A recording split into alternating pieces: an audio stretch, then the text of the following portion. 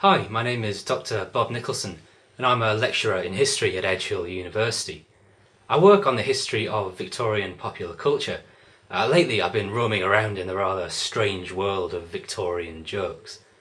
Whenever I tell people that I work on this, they always get this slightly puzzled look on their face because I think we tend to assume that the Victorians don't really do humour, that these were a people who were permanently not amused. But this actually couldn't be further from the truth.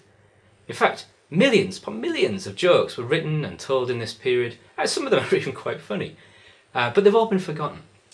So I applied to the British Library Labs competition because I wanted their help to find these jokes hidden in the library's collections and bring them back to life.